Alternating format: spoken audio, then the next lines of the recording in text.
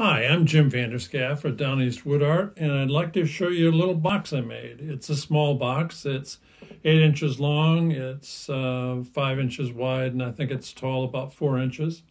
So it's made out of walnut on the sides, on the top, on the bottom, and then tiger maple on both ends.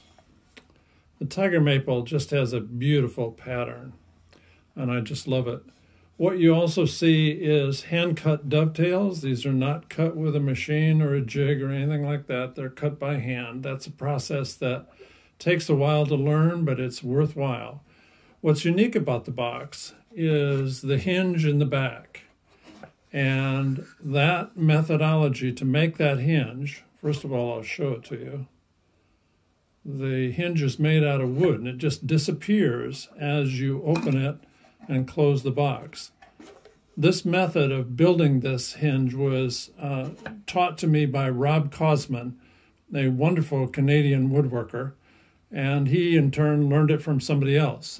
So anyway, we're passing it on. So I just wanted to show you that, and that's all for now. Thanks for coming to my shop. Bye-bye.